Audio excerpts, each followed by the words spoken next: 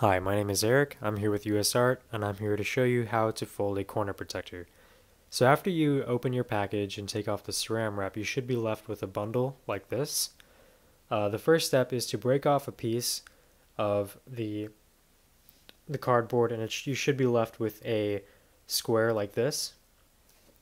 So it shouldn't be a square. They're leftover cardboard pieces, so you would rip those off.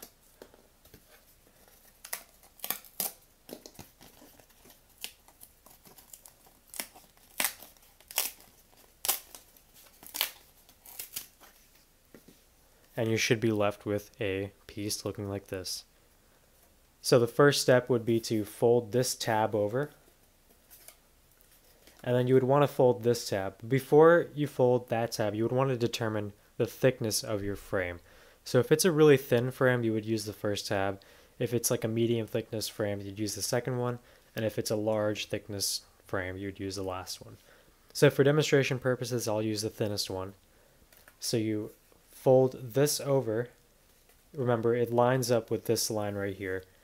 You'd fold that over and then fold this line right here as well. And then you'd be left with this tab. Remember, there's a hole right here. So then you would fold this line as well. Remember, it lines up with this line. And then you see how with this line right here, once it's folded over, there's also a line right here.